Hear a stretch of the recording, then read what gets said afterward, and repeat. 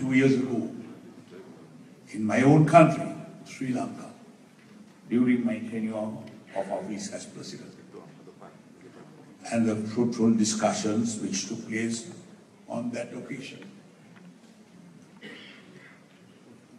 I recall with vivid memory the first conference I attended in the People's Republic of China, which gave immense strength for the progress of Icapp.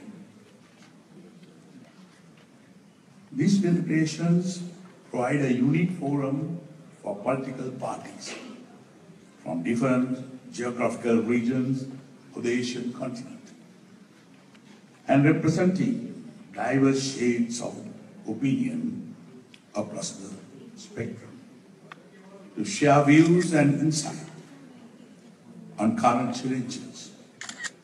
Political parties are the lifeblood of the process of representative democracy. Their strength and commitment are essential for Parliament to function effectively and to fulfill the aspiration of our people.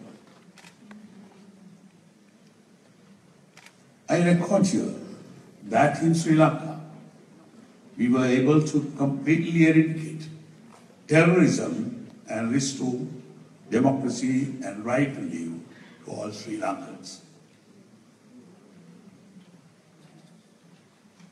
Defeating terrorism in the world is very essential for democracy to survive.